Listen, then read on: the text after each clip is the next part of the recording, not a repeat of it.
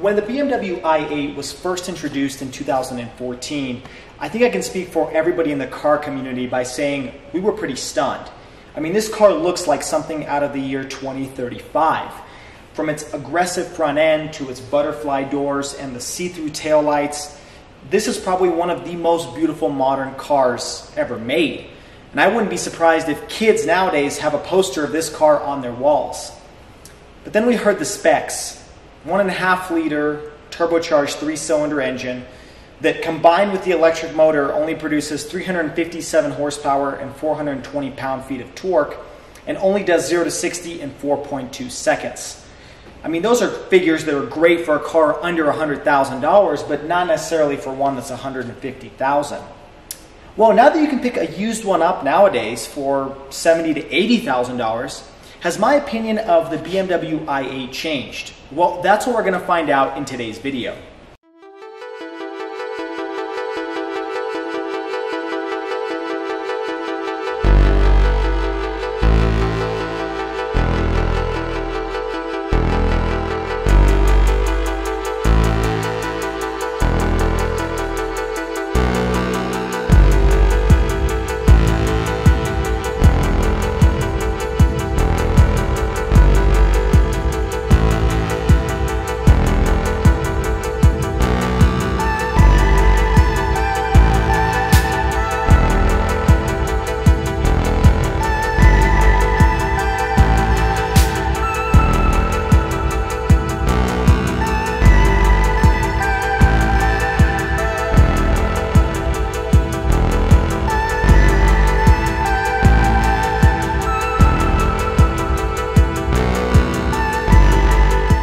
Now, before we get started, I wanted to give a huge shout out to Jim at The Unique Car Guy for letting me borrow and review this car for you guys today. If you guys are in the market for a cool car that's pretty unique, I would definitely reach out to him, and I'll put the link in the description below.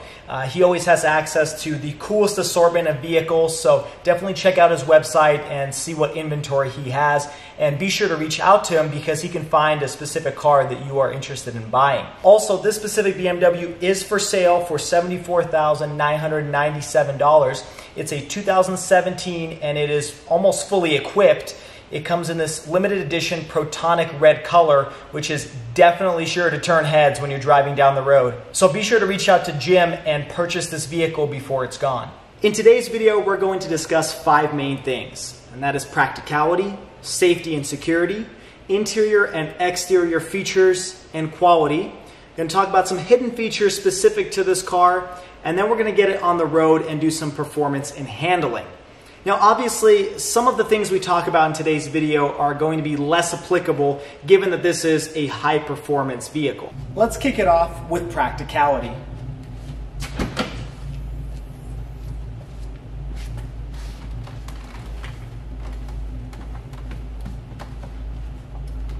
To keep it short, it's not super practical. Let's start off with getting into the vehicle. Well, it's not very easy. There is a large door seal, so you essentially have to fall into the seat and then pivot your body to get inside. And the same goes for getting out of the vehicle.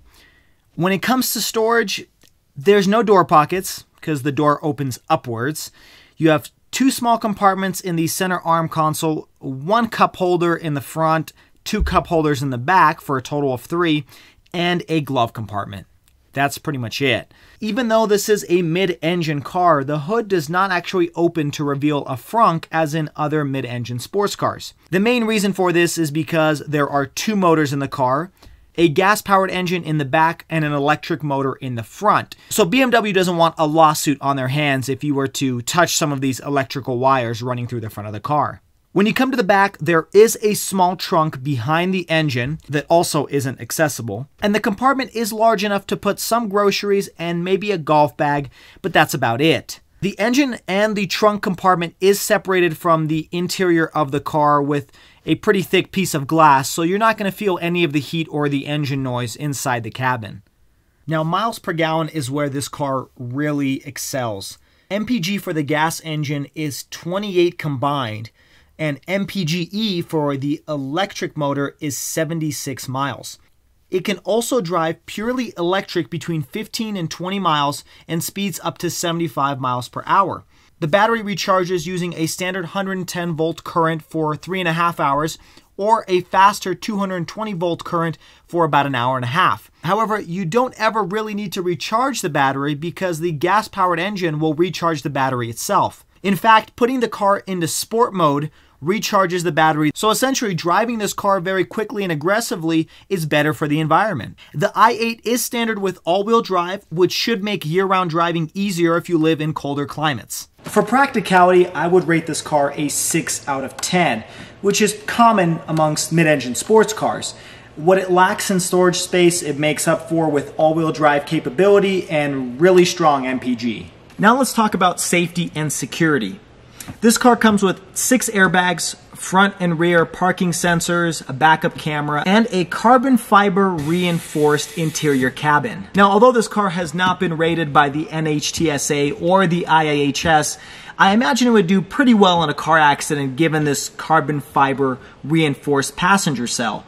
Where this car lacks is the list of features when it comes to safety and security. For example, you cannot purchase this car with blind spot monitoring, a feature that is pretty standard amongst pretty cheap mid-size sedans. For this reason, I rate safety and security a 6 out of 10. Although I'm not concerned if you get into a car accident in this vehicle, I do think that some of those technological features should have been added to this car over time, specifically this one being a 2017 model, and most Honda Accords from 2017 coming with blind spot monitoring. Alright, now let's discuss the interior and exterior features and quality. Well, I think the exterior speaks for itself. That's where BMW really excelled in this car.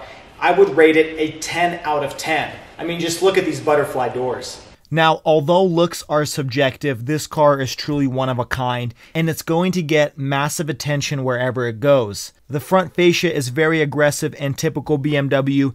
The butterfly doors make it look like it's at least $250,000, and the way the rear end tapers into the taillights and allows air to flow through really differentiates this car from everything else on the road.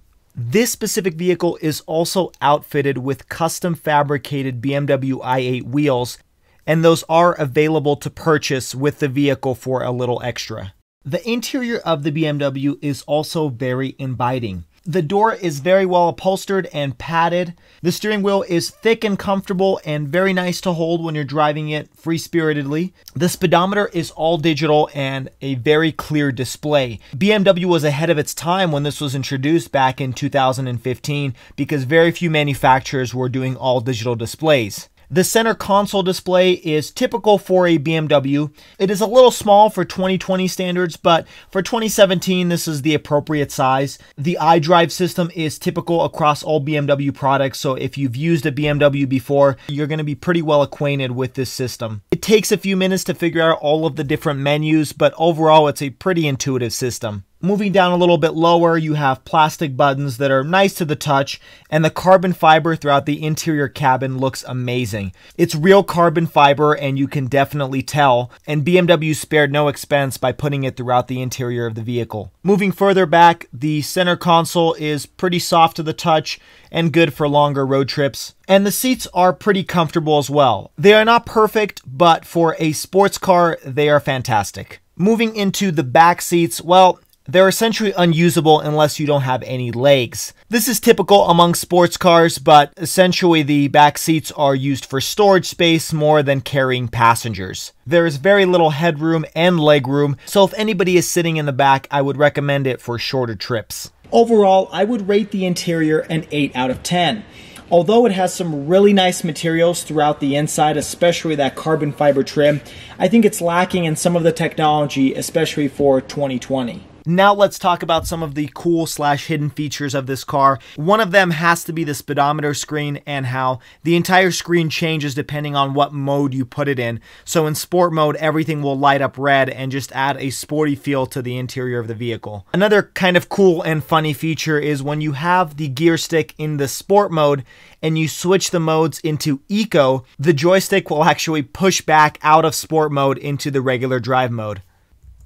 Now, another cool feature that's typical among BMWs is the adjustable ambient lighting. I think BMW did a great job spreading it out equally throughout the vehicle, making the interior cabin very nice. A kind of quirky feature is the light next to the start-stop button, which pulsates before you turn the engine on. But when you push the brake pedal, it actually lights up that area really brightly, as if to say it's ready to start the engines. Now, as you can expect with a 3-cylinder engine, the car actually pipes in additional sound into the cabin to make it sound like it's a powerful V8. It's not perfect, but it sounds pretty good for a 3-cylinder engine. Now, the funny thing about this car is it actually comes with 2 transmissions. There's a 2-speed for the electric motor up front and a 6-speed for the gas engine in the back. This car can also come equipped with laser headlights. Now, this vehicle is not equipped with it, but that is an option that you can purchase from the factory. Another cool feature of the car is carbon fiber throughout the entire interior and part of the exterior of the vehicle. The door frame and the door itself is made of complete carbon fiber, and the entire vehicle is actually built using 100% renewable energy. And although a head-up display is a common feature, given this car's lack of overall technology, it's nice to have a head-up display. All right, so now for the fun part. Let's see if this thing drives as good as it looks.